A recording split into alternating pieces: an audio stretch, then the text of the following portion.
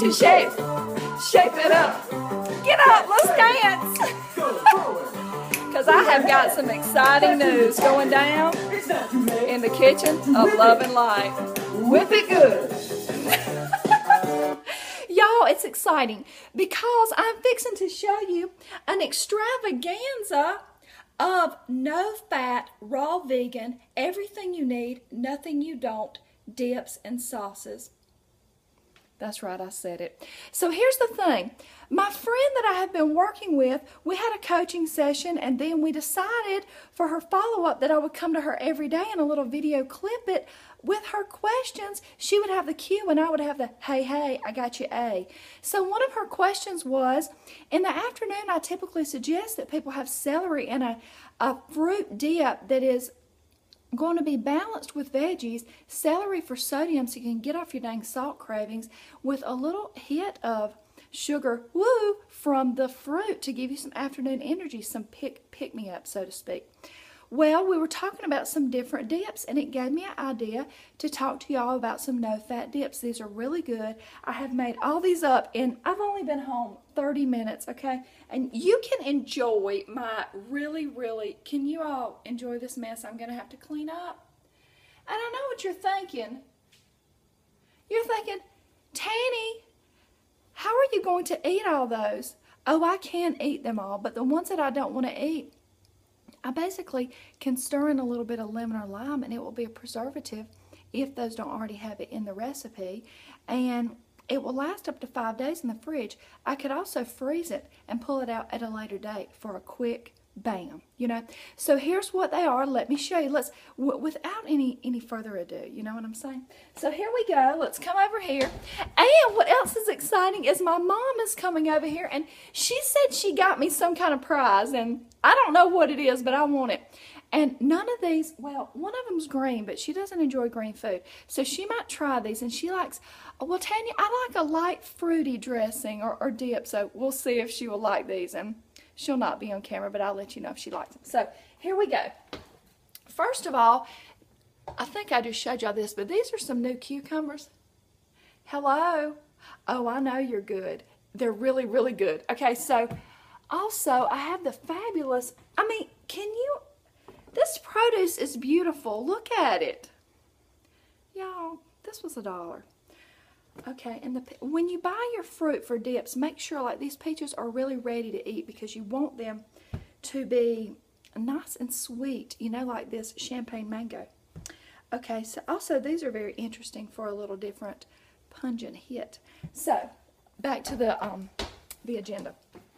So first of all, for dip number 1, which is this one, I want to tell you what it tastes like. As you see, even being a fruit-based dressing, it's very, has some staying power. See? Let me show you.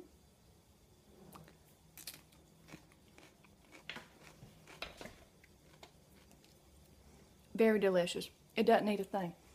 That has 1.5 cups of red bell pepper.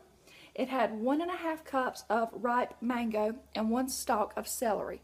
And when I'm talking about a stalk, I used about this size right here. So, you know, a normal size stalk, pretty big. Because that's going to give it a little more volume and a little bulk to hold it together. And also a little saltiness, right? So that's what it looks like. Look at that. Is that not beautiful? And as I'm showing you, it's like very, do you see? I know I double dip, but I'm eating this my dang self, okay? So let's see. That's dressing number 1. Number 2 is 2 cups of peaches, very ripe. Use the skin and all. Take out the pit, of course. 1.5 cup of yellow bell pepper. 1/4 of a lime, which I basically cut it in 4s. I peeled off the wedge, obviously, the green, and I used the pith and all, the fibrous part. And 1 stalk of celery again. And let me just show you how delicious that is.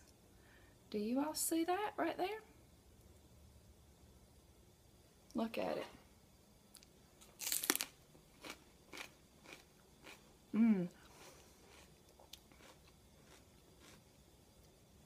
Do you see what's going on? It's like a sweet and spicy combo, which makes a good dip every dang time. Okay, so that was dressing number 2. Dressing number 3, which is right here, which might be the best one, is 1 cup of champagne mango, 1 cup of celery, and about 3/4 teaspoon, this is important, teaspoon of, let me see where I put it. I might have put it back. Yes. Ground yellow mustard. Do you see this? Be careful with this stuff because you can overdo it really easily. So first I started with 1/2 of a teaspoon, and then I added in a little bit more. But you know, I like it spicy, so 1/2 might be enough, but maximum 3/4 teaspoon. So let's look at that, shall we? I want you to see. Look at that. No fat. Look how creamy. Let's have it.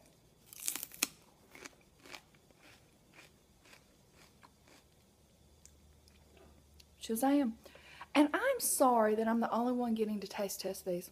It's not my fault. You didn't come over. Okay. Dressing number 4, which is a little more spicy hit right here, is 1 cup of champagne mango. Oh, you know what? I lied. This, no, I didn't. That has champagne mango too. But you could use regular, but that's what gave it that more mustardy color, okay?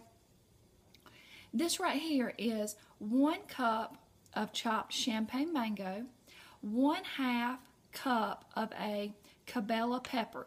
Depending on what kind of pepper you use, you can make this spicy or not. This has a little bit of heat kick, but again, look at the stickability of this. Do you see? Do you know what I mean by stickability?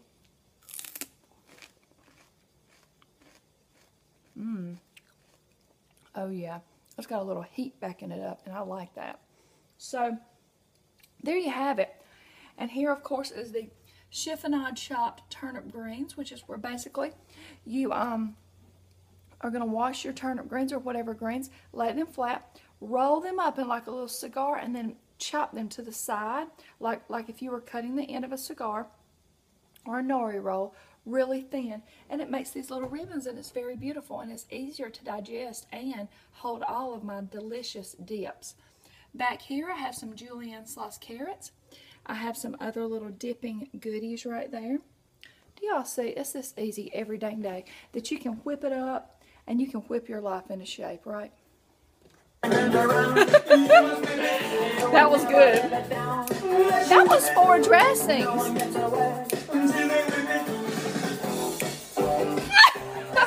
See y'all later.